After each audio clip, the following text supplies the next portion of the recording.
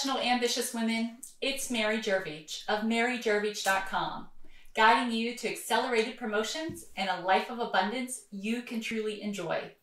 And in today's accelerated promotion planning tip video, I'm going to answer the question, can poor communication ruin your career?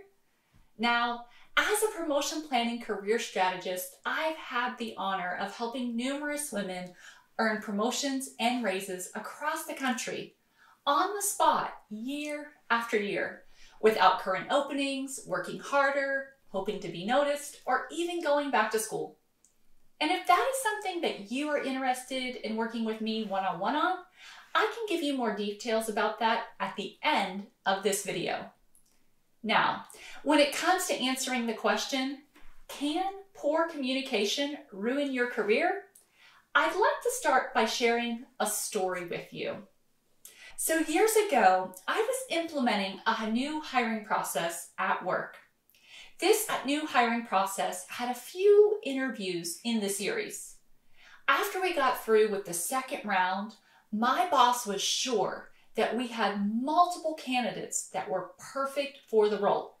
In fact, he was ready to hire multiple people. Well, the third round of interviews is kind of like a show and tell interview. Each candidate was supposed to present in 5 key areas, the key areas they would be responsible for once in the role. During this time, they would have 10 minutes for each area, and what they needed to do was show us, like a show and tell, what they had done previously. They had just gotten done talking to us in the last interview about all of their great work. Now we wanted to see it, and we wanted to see the results. So we got started on this third round of interviews. And when the first gentleman went, the results were dismal. He had very little to show. After that interview was over, my boss said, "We have failed him. This new system is no good." Then the next woman came in. Same instructions were given to both people, and she was able to show us all that she had done that she had told us the day before. All 5 key areas. She passed with flying colors. By the end of that interview, my boss said, "Mary, thank you. We just dodged a bullet." Here's the thing. Our communication matters a great deal whenever it comes to earning promotions or getting hired, because most often we have been taught that verbal communication is the only way to advance in our careers. And before we got to that show and tell interview, that other candidate was still on the radar. We were ready to hire him on the spot, all because he was able to communicate and convey his value and his ability.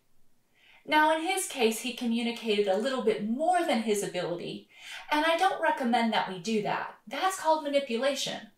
But what we do need to do is learn how to harness our communication skills, because our communication skills have a direct correlation to our ability to be able to earn promotions and raises.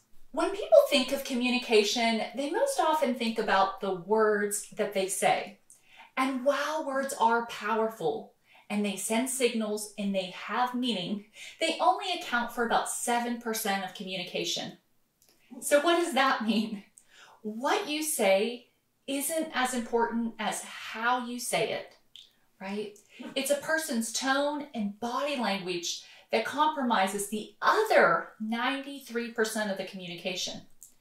It also means that the best employees and candidates are often not selected. It's the ones who communicate their value the most that are.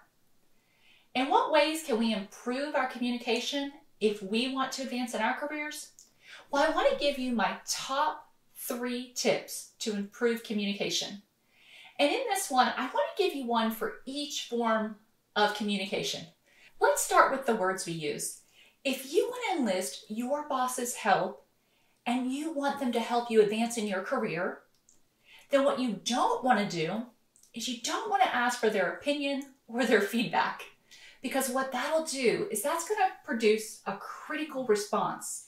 And therefore, they are going to be focused on the things that you do wrong. Rather, you want to ask for their advice. When you use the word advice, it will produce positive feedback, and the person will be committed to helping you advance. And they're going to focus on finding the positives.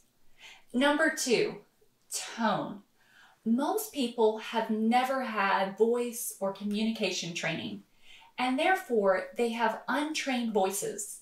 In fact, most people are unaware that voice training is even possible.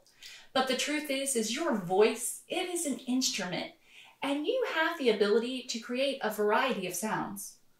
Often, as women, we speak in a higher pitched tone, and higher pitched tones are not perceived as confident as lower tones. Our goal is not to become a man or to change who we are, but rather it's to use the full range of what we have available to us. Even just speaking louder will help you to appear more confident. Number 3, body language. This is the single most important communication tool we have. If I say yes, but shake my head no, you are going to register the no. Not only does our body language convey our confidence, but having good posture actually makes us feel more confident. There are many ways we signal a lack of confidence without even knowing it.